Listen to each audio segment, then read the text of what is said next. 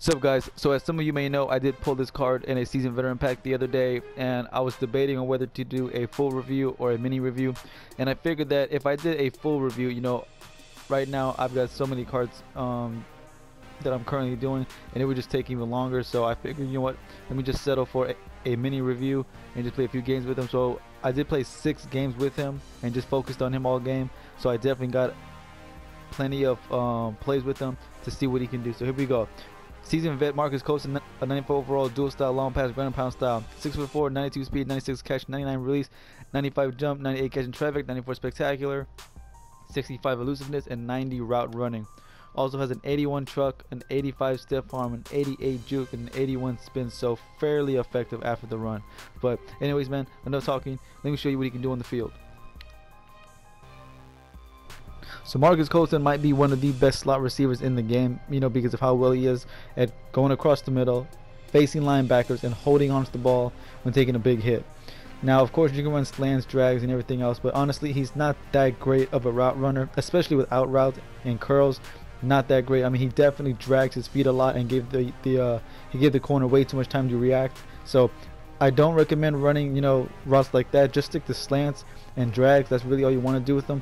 These deep passes right here were not that effective. I was really surprised. I was hoping, to take advantage of that 6'4" frame, but honestly, I was only able to get 3 successful deep passes out of like maybe 12 attempts, which is not a very good percentage at all. And to be honest, guys, I've never had a receiver cause so many interceptions. What I mean by that is, even when it was just one-on-one deep balls, there were so many times where the ball would get plopped up in the air, like the corner would swing his hand down and the ball goes flying up in the air, giving the safety or another corner. This right here, that right there, that shit where the ball pops up in the air and gives the safety or the other corner a chance to pick it off. And I've never had a receiver cause that many plop ups. I don't know if that was just bad luck or if it was him. I don't know. So I don't recommend throwing the ball deep with him. Just do this right here. Throw across the middle. Going up against linebackers, it does not matter. That's the best way to take advantage of him. Across the middle, catching in traffic is without a doubt what he does best. So if you pick him up, that's how I recommend to use him to get the most out of him.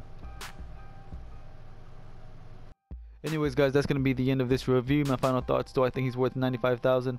Honestly, I think maybe he's worth like 70,000, which isn't that far off from 90. So if you want to spend 95, it's just fine. I feel like that's a solid enough price for him for as well as he played. And like I said, I was going to be comparing him to Kelvin Benjamin the entire time, and they both, oddly enough, they both go for about 95,000. So if you want a better deep threat, I say go with Benjamin. If you want someone better to throw across the middle, I would say go with Colston.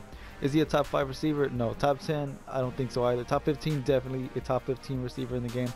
And I did make a video earlier debating, what qualifies as a budget player. He would definitely be a budget player if he was going for like 50k or less, but that's not the case. But definitely not too far off, because I'm sure as time goes on, maybe even 2 weeks from now, I'm sure his price will just plummet to maybe 65, maybe 70, or even lower, and that's when you could definitely call him a budget player. So definitely worth trying out if you get the chance, man. So anyways, man, like I said, I picked up so many players.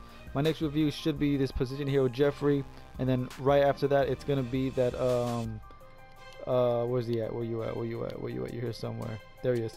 The throwback Charles, and then after that, I do have the ultimate Zach Thomas coming out. So be on the lookout for those cards, man. And I will see y'all boys later. Peace.